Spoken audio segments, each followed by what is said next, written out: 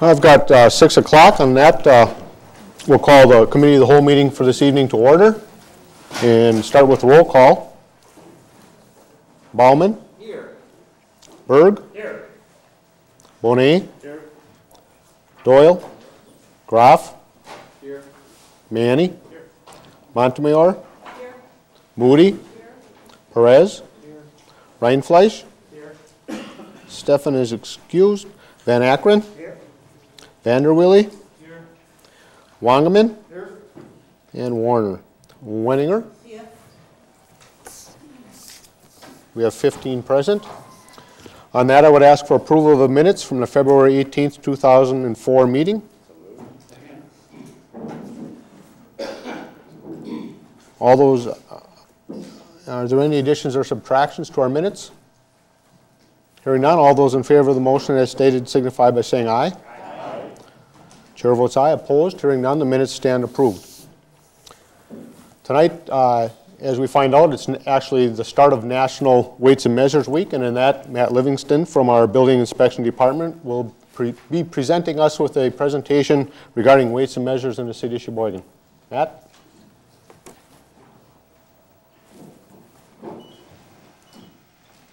Thank you.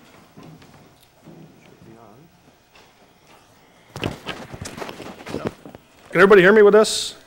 Or is it okay if I just speak without the mic? Yep. Got to use the mic? Okay.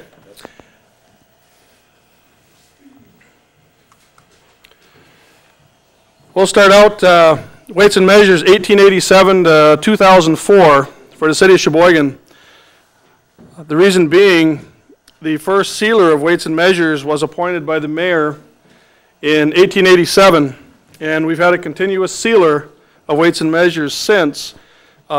The sealer is a historical title given to the person that inspects the weights and measures devices for the city.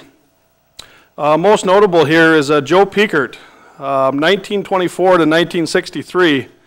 If you can imagine the things that happened to this country in that span that he was here. And of course running up till the present. This is a picture of inspectors, 1920s, 1930s, inspecting a gas pump. The test devices that he's using there are very similar to the ones we use today, and we'll show you pictures of ours here shortly. Again, checking a fuel oil truck. We still do those inspections today. We've got some different equipment that we'll show you to do those. First, we need to take a look at some legal issues on why we do this. First of all, Chapter 98 of Wisconsin statutes states that municipal programs have to be in place in cities that have over 5,000 for population. Most of the larger cities, 20 total, have a municipal sealer. Chapter 92 of the Wisconsin Administrative Code was just restructured here in September of last year and adopted. And that just goes into more detail on what we're supposed to inspect as a municipality, and also service companies, some regulations regarding them on licensing. Chapter 91, selling commodities by weight, measure, or count, and Chapter 90 of the Agriculture, Trade, and Consumer Protection addresses fair packaging and labeling. Those have to be in place before we can inspect packages and commodities. And of course our local code here, Chapter 138. Paper trails continued on handbooks that we use. These are National Institute of Standards and Technology handbooks, 44, 130, and 133, and we'll detail those in a little bit here as well. And Department of Agriculture, Trade, and Consumer Protection Policy and Procedures Manual typifies a lot of things that we do and policies that they would like in place that may differ from the national. This is Handbook 44. This is the book that we use probably the most in our inspections. Now this book is produced by NIST, and it's followed by manufacturers of devices, inspectors of devices. Anybody that is involved in weighing and measuring has a copy of this book because it, again, it is the specifications, tolerances, and technical requirements for weighing and measuring devices. Now that's any device, whether it be liquid measure or balances or electronic scales, anything that measures or weighs. Handbook 130 here is the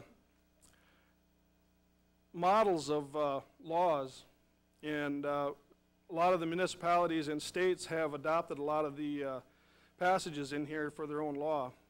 Also, they've included now price verification in this book as well. The procedure outline on how to do price verification is the scanner checks. Handbook 133 is all the parameters that we use to check packages, as far as how far they can be out of tolerance. And when we're checking lots, there is some give and take on them, and this book explains how all that works. And of course, the DATCAP Policies and Procedures Manual. And these editions are updated every year with any new information. And just a side note here, the book on the left, the gray book, I have in my office, and that is a 1949 edition of Handbook 44. The book on the right is a 1959 edition of Handbook 133, and of course the top one is one of the old code books from the city.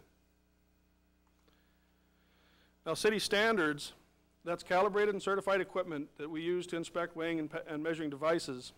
They're originally issued by the state in 1914. The state received theirs prior to that from the federal government, and we're required to have these recertified every 2 years by the state metrology lab. This is an example of some of the weights that were issued in 1914. The bottom three, the 2 pharmacy weight sets, and even the tape measure was issued by the state as a calibrated standard. Now we're properly equipped, we're legally able to do our inspections. We have our NIST handbooks updated, we have our local codes, and we have our certified equipment. And according to ATCP 92, we're going to inspect liquid measuring devices, commodities, scales, price verification systems, timing devices, and linear measuring devices. This weight set here is a 400-gram weight set that we use to test small capacity scales and high accuracy scales. This is what you'll typically see in the pharmacies and GEMs and the like. This is usually it's called a sealer's kit. It's a 30-pound weight set. We use this one the most for small and medium capacity scales. Inside that kit is a fractional weight set, the one on the right, and the one in the back there is the decimal weight set, and used in conjunction with the other weights. Those are all 2-pound stainless steel cube weights. And here they are during an inspection, checking a scale. The red seal you see on the side of it is what we use to indicate that we've inspected it and found it correct. These 2 weights here are for large capacity scales up to 10,000 pounds. The one on the left is a 50-pound calibrated weight as well. We have 20 of those. The 25-pound weight, we have 11 of those. Those are all calibrated as well. These are 5-gallon Seraphim test measures. They're calibrated as well.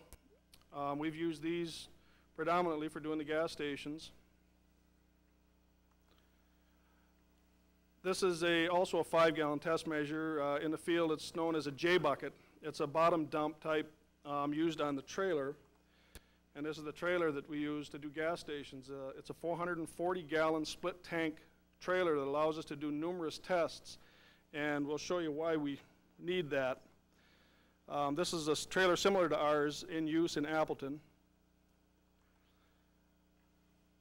In order to do stations this size, this is the Quick Trip on the south side, there's 52 meters here.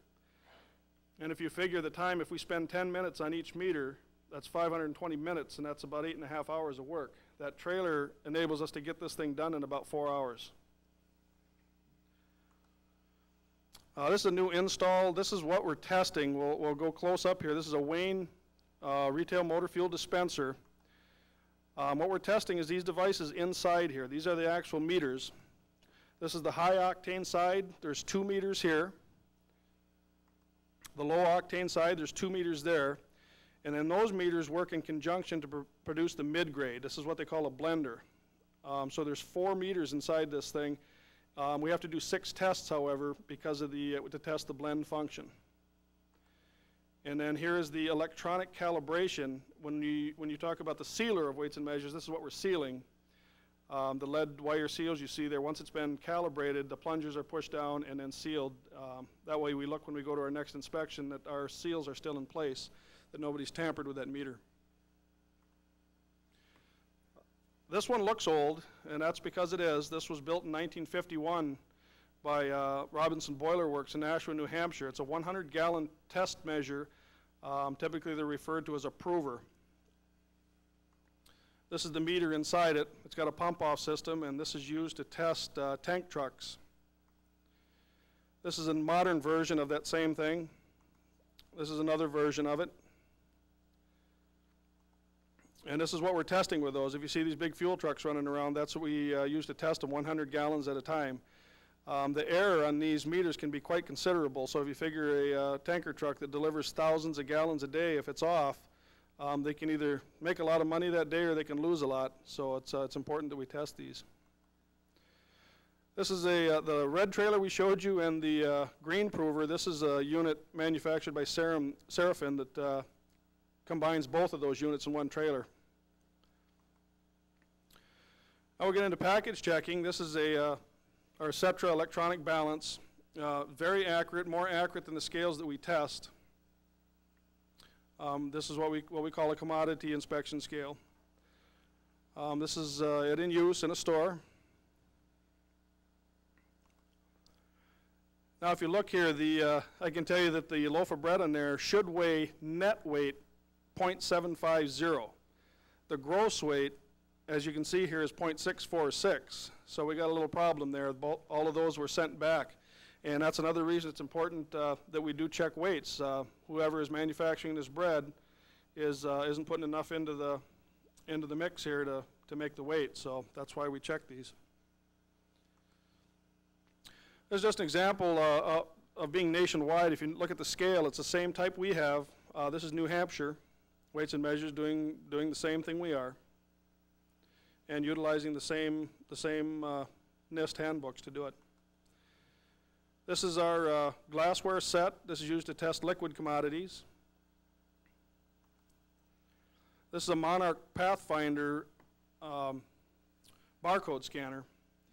And the reason we use this is to do price verification tests. Again, this is New Hampshire using the same device we have. When you have to go into a store and test 100 items, it's easier to just scan the item, and what this device does, it copies that barcode, and then we take the barcode to the checkout, and they just scan the barcodes, and of course come up with the same result as if you took the actual product up. It prevents us from having to take 100 items in 3 or 4 shopping carts up to the checkout, and it also enables us to do a better job of inspecting a variety of products, because typically if you have to put everything in a shopping cart, you're not going to pick bicycles and large items from a variety store. And also in a grocery store, frozen items and that, we don't want to be taking them up to the checkout and doing our inspection. We have to put those all away when we're done, so it is time consuming. So this is a big time saver. There was some discussion here tonight about timing devices. This is an example of a timing device at a car wash. This is another timing device that you're paying money for a certain time. This one is incorrect because it doesn't tell you how much time you're getting for your money. And that's part of that inspection process as well. The latest technology we have is manufactured by Nover Eggleston Associates, and that's WinWham software. And that stands for Windows Weights and Measures Software. And all those handbooks are incorporated into that so that we can do quicker inspections and not have to do all the computations by hand. It also stores all the data for all the stores you've ever been to, so if we do go to a facility, we'll know what devices were in place last time we were there. So that's not to say that somebody's trying to be deceptive, but it does give us a better ability to track problems. It also enables us to do a better reporting with the state, because everything can get emailed electronically in a daily, weekly, or monthly fashion. Instead of now, it's done annually. So if there is something that's determined to be a problem, it'll be identified a lot quicker with using this method. If we take a look at the responsibility factors for weights and measures, approximately 300 million consumers and millions of businesses across the nation Weights and measures regulations impacted $4.5 trillion of commercial transactions, a little more than half of the gross domestic product. And this was a survey done in 1998. So you can imagine if that was off just a slight bit. And this will give you an example of a little error. An error of slightly more than 1 tablespoon per 5 gallons at the gas pump, that equals a change of $125 million annually. Now if you figure that how little that is, but if it's not in the consumer's favor, the gas stations, or you can make $125 million, or on the other side of that, they can lose $125 million annually. A recent budget review shows that the annual cost of U.S. weights and measures enforcement is just 50 cents per citizen, and that came from a survey done by the National Conference on Weights and Measures. We'll take a look at fees now. We just started this year, but Chapter 98 of Wisconsin statutes has allowed municipalities to assess fees for weights and measures services since 1983. The city of Sheboygan had until now elected not to assess fees for services. At the time, it was the only city with a municipal program that did not assess fees. This is some of the paperwork that we're generating now to put that process into effect. And issuing licenses, the bottom one, of course, is the actual license that they do receive.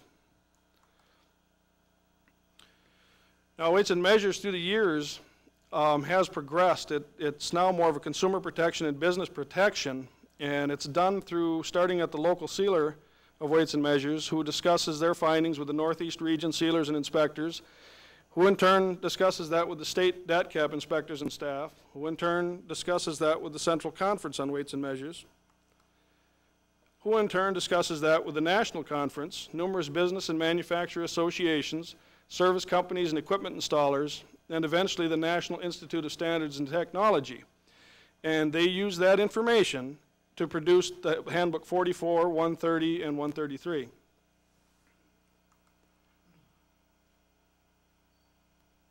And hopefully now you know who your sealer of weights and measures is. Currently, I am the president of the Wisconsin Weights and Measures Association. I'm the chairman of the city caucus, and now that's all the member cities that have a municipal sealer. And I'm also chairman of the liaison committee that communicates with the staff and legislative bodies on issues that affect the municipalities on weights and measures issues.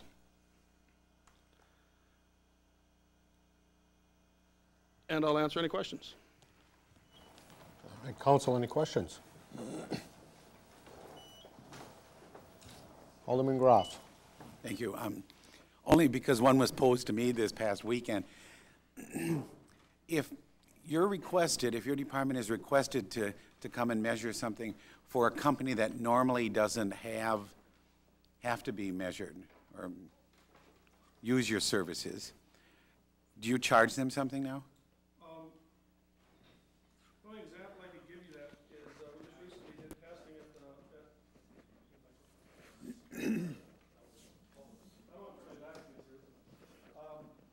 example of that is we do testing at the YMCA we just recently did. They'll be billed for that.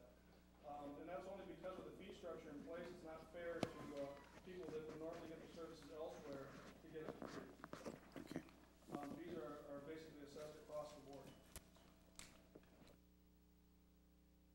Alderman Manny. Thank you. How often are certain scales tested, for instance, gasoline pumps, scales at the supermarket?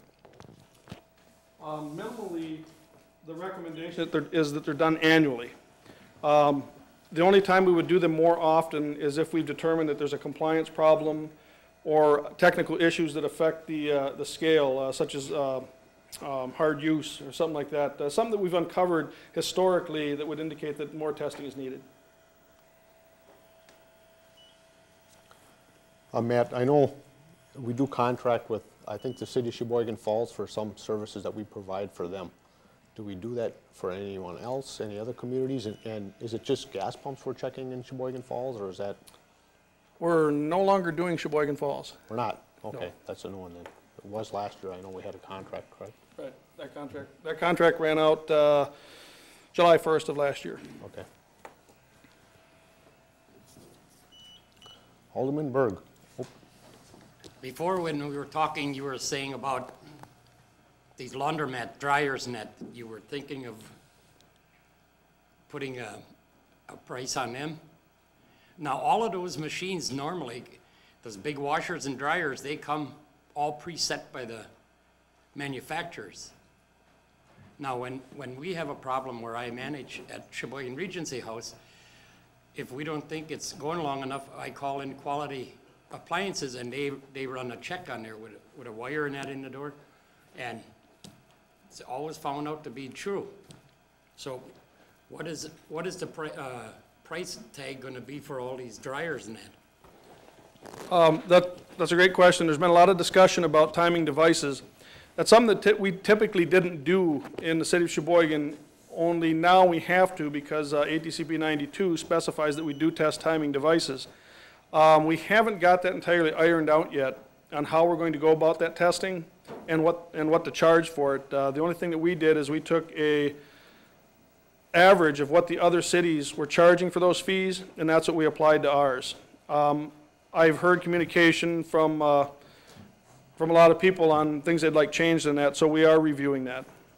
The devices are able to be changed. We know that. We're also in communication with the manufacturer of those devices, but more than that, to that inspection, there are some other factors that are involved, such as proper signage and that a consumer feels confident when they go in there that they're getting what they pay for. I would add to that I have talked to 3 owners of laundromats in the city today alone, and they're aware of a public protection and safety meeting that's coming up next week, Wednesday, and they actually have a communication on the council agenda tonight that's coming in to public protection and safety. So we'll be discussing that next week, Wednesday, in committee also. It's a good issue. Alderman Doyle. Yeah. Matt, what's the error rate, you know, just roughly? I know you're new at this, and if there was fraud, is it possible for you to detect it, or would the businessman just say, oh, we screwed up? Are you talking about anything that we test in general or a specific device? You know, when you go in, like, to the grocery store, do you find everything perfect, or 50 things out of whack, or just? That's all designed into that process, what we do in applying tolerances from the manuals that we showed. If we do determine there's a problem, you know, they're going to correct it immediately. I mean, that's something we look at. And that's why we do the testing, and that's why we'll continue to do the testing, because in some cases they may not know they have a problem. We discovered summer before last a gas station that had a tremendous error, and they were losing about 200 gallons of gas a week. And that's a lot of money, and of course they were very happy that we were there.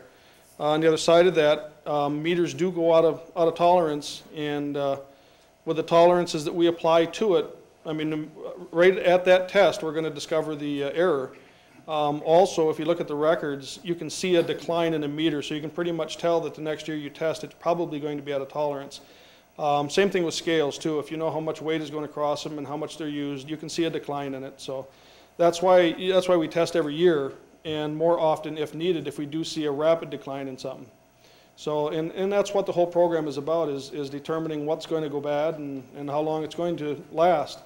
National Council and NIST, that's why they investigate all those things, to make sure that they are able to withstand commercial use. And that's all we deal with, is commercial use. But I mean, you don't ever end up charging a merchant and saying you're trying to, you know, under-provide to the customer and so on? It hasn't come to that. They're pretty aware. Fortunately, in Sheboygan here, we've got great business people, and they're more than happy to see if there's something that's not correct. They want to correct it. I haven't had any problems with non-compliance. I find it interesting, Matt, that it is a two-way street when you talk about that. The consumer is protected, plus the business owner. Losing 200 gallons of gas a week can put a real big dent in your profits, so that's an interesting thing. Alderman Montemayor. Oh, thank you, Mr. Chairman. Matt, I have a couple of questions. I didn't hear exactly what you said. You are now required to test? By whom? We've always been required to test. I'm talking about the laundromat. The timing devices, there was always a requirement to test them. We just typically haven't done it. But with the advent of ADCP 92 and what it specifies in there that we test, we had, and the fact that we went to a fee structure, we had to include them because it wasn't fair to other businesses that were paying for other tests to exclude someone that was required by law to be tested. Okay. So that's the laundromats, and of course we've all gotten calls from the laundromats this week. How about the washers and dryers provided in apartment buildings and nursing homes and motels? That's included? In evaluating those, we have to first determine that they are commercial use. And that's, if someone is putting them out there to make a profit, that would indicate commercial use. So that would have to be evaluated, certainly. Okay. And I don't mean to be a smart aleck, but parking meters? Our parking meters, how about those? Some municipalities do test parking meters. There is a provision in the statutes, though, that excludes meters utilized by a municipality, such as gas meters, water meters, parking meters. Thank you, Matt. Alderman Perez. Thank you, Mr. Chairman. I had a question, but I think you touched on it a little bit, Matt. My question was, how do you determine what fee to assess? Say, for example, laundromats, which is a new fee that's going to be implemented, and obviously, as other aldermen have mentioned, we've gotten calls from people saying, no, now we're going to get a wash tax. You know, how do you go about determining what fee to assess to keep it fair and equitable, and so that the impression is not out there that all we're doing is generating money for revenue? That's a great question. The fees that we assessed, the fee structure that we put into place was taken from a 2002, year 2002 survey that was done by the City Caucus, and that was all the municipalities that charged fees submitted to the caucus what their fees were, and we basically took an average of those. So we didn't want to overstep, and we didn't want to undercharge and have to increase them later. A lot of cities reevaluate theirs on an annual basis, and this is all new to us, so it's always a learning process. But we figured it was most beneficial just to do an average. Thank you. Alderman Manny. Thank you, Mr. Chairman. Two questions. One, are the assessed fees uniform across the whole city for different businesses and such? And number two, how about a few comments about the variety of those fees assessed across the state? We're talking average, but how broad and boldly afield do they go?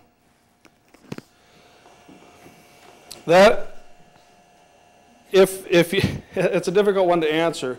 It'd probably be best if we just showed you the fee survey that was done, and I have that in my office, and if anybody would like a copy of that, by all means get a hold of me, and we'll make sure that those are made available.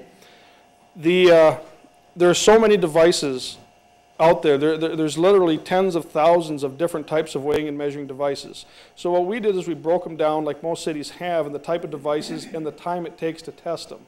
That's what it comes down to. When on some scales that require a high degree of accuracy and very good conditions to test them, those of course may charge a bigger fee. Also, devices that require a lot of equipment and a lot of time require more, and that's why the scales were broken up into certain classes.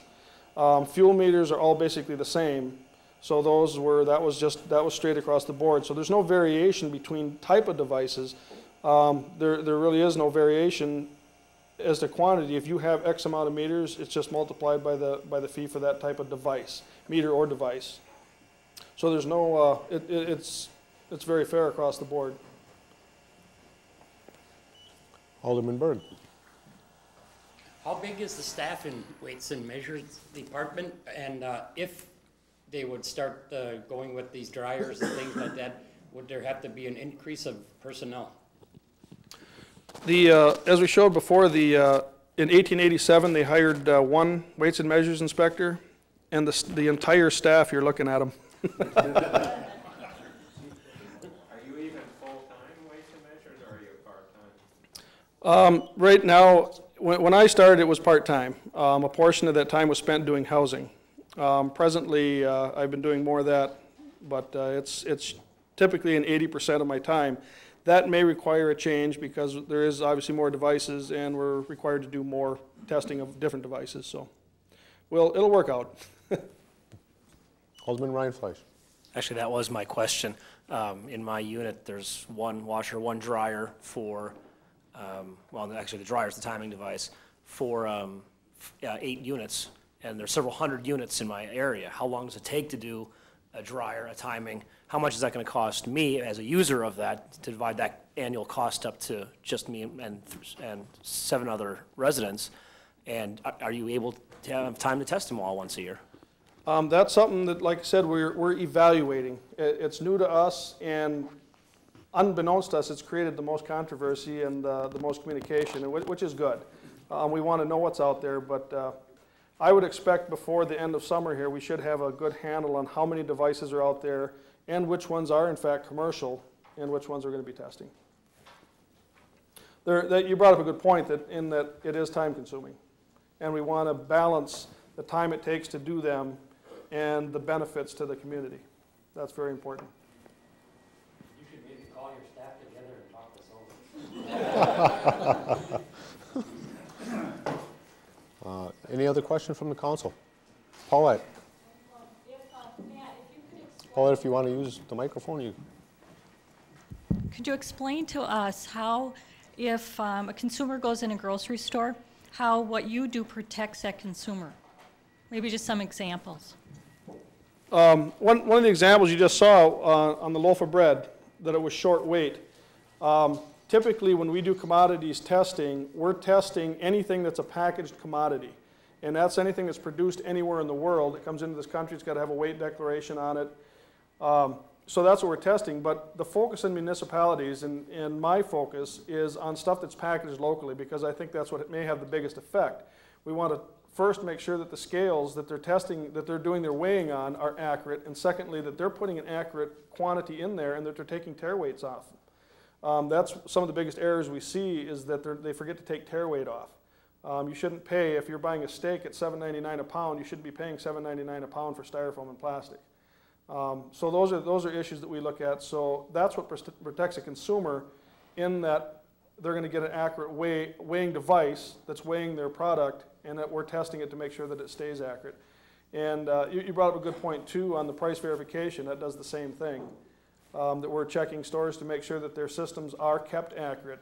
When they have price changes and that, sometimes they forget.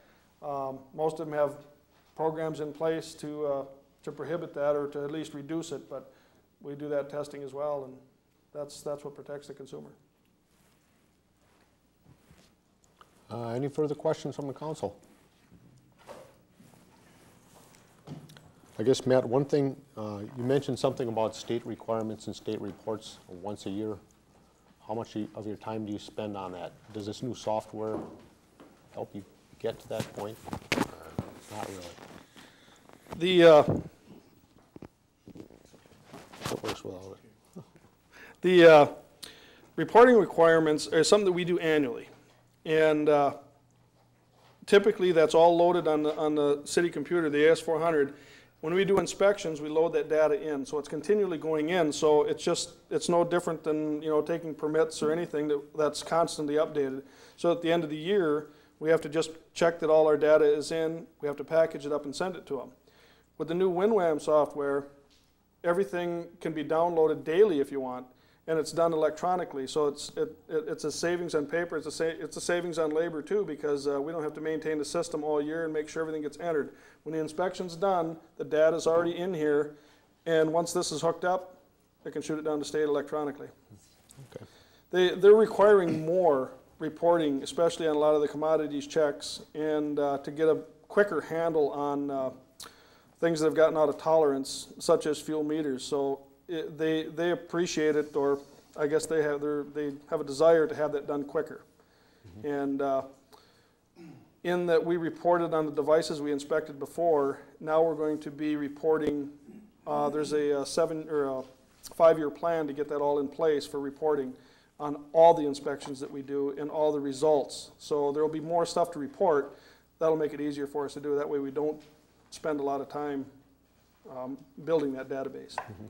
So in effect, there's a certain amount of state mandate in the program, other than us protecting the consumers and businesses Absolutely. out there. Alderman Perez. Thank you, Mr. Chairman. Just final comment, Matt, if you would, I would ask that to the extent that you possibly can, try to be as inclusive as you possibly can with these laundromat owners, because this has potential of becoming a hot potato. I can see it already. It would create a problem where there probably isn't one. And I think that the more inclusive you are as far as input and commentary and so forth, I think people will appreciate that, because I can see you're obviously very knowledgeable about that. They need to know that too. They need to know that Matt Livingston is doing a good thing for this community, and that it all come back to benefit the community as a whole. So I would ask that if you're able to be as inclusive as you possibly can with the community, with the laundromat owners. Thank you. And I did ask Matt that question. I guess every owner of a laundromat in the city was notified back in June, did you say it was? Or? June is when the ordinance was published to go to fees, and we really didn't hear much from them until they got the letters that it was coming up, and that was a great point too, that they did respond, and there was one of them that provided me with a lot of information. I'm still going to meet with him and go over some of the stuff, because they're going to show things that I don't know. And so that is good that they've come forward and have done it the right way. They've gotten together with the other members and are going to bring it forward. So it's a good learning experience for both of us. Alderman Moody. Matt, do you have anything to do with restaurants and portion sizes? An example I want to give you is one time my husband and I stopped at Dairy Queen in Plymouth. I asked for a baby cone. It was piled that high. I mean, the next clerk might have given me a baby cone that was maybe piled that high. If I took a nutrition chart of Dairy Queen products and I wanted to look up how much like calories or carbohydrate grams a baby cone had, you couldn't really determine that, because two different clerks would give you two different sizes. That falls under the selling commodities by weight, measure, count. In that type of a serving, that's what they call a ready-to-eat food, and there's no weight declaration on it. So that's something that we can't enforce logically. There's no means to say that it has to weigh this or it has to weigh that. And that's why that before we test anything, it has to have a legal weight declaration on it. It has to be properly packaged in that. That's something I guess I would take up with the server, and that's no different than fish portions at a restaurant or anything. Right. I mean, that's all ready-to-eat foods, and that's a whole different ballgame there. But by the same token, like almost any chain restaurant, you'll be able to get a nutrition chart, and there has to be a certain weight for that certain item to give you the nutritional values. That's a good point, and those nutrition charts are based on a certain size of that serving, Right. and that's a good point. Unfortunately, it's not something that we can enforce, unless it is a prepackaged commodity with a weight declaration. And there's no one that does enforce that, I assume. I wouldn't go so far as to say that. That's probably something statewide DATCAP would probably look into. Okay, thank you. Council, any further questions? Move to adjourn. Almost. First, I'd just like to thank Matt Livingston and the Building Inspection Department, Weights and Measures Department, he's actually part of both, all of one and part of another, for the presentations, and I thought it was very interesting and actually quite timely with some of the issues we're going to be talking about in the next few weeks. I'm sorry, we're not open to the floor. But I'd have a motion to adjourn. No, I have a motion to let my husband speak. Do you open the floor? That's council. All in favor of opening the floor? Aye. Chair votes aye. Opposed? Hearing none. You may speak. I want to use Paulette's example of the loaf of bread, okay, that you showed on your slide there. Now, this was underweight. Now, is that, if the store doesn't have its own bakery and it's distributed to the store and you gig this for this underweight thing, who gets a violation? The grocery store or the distributor? And then if this violation happens more than, do you follow up on these violations? In that example that we gave you there, that product was taken off sale. And anytime we find something that's short weight, we immediately remove it from sale. We'll check it again because we give them that report when we're done, and it explains, you know, that it is short weight. Typically, those are taken care of rapidly, only because they can't sell it, and if they do put it back out, well then of course it's a violation. We can cite them for it, but it really doesn't solve the problem. When we give it back to the store, if it wasn't packaged there, the store will immediately give it back to their supplier. So it does make its way back rather rapidly. There was an example of that with mushrooms that I did find that were short weight, and within a half an hour I was talking to the packer in Pennsylvania. So it does, things like that do happen rapidly, and in that industry, people do respond quickly to it because it is, you know, they want to be correct. I understand. It will go right down the line. Thank you. And you get to do it all yourself. That's the main thing. So, all those in favor of adjournment? Aye. Chair votes aye. Stand adjourned.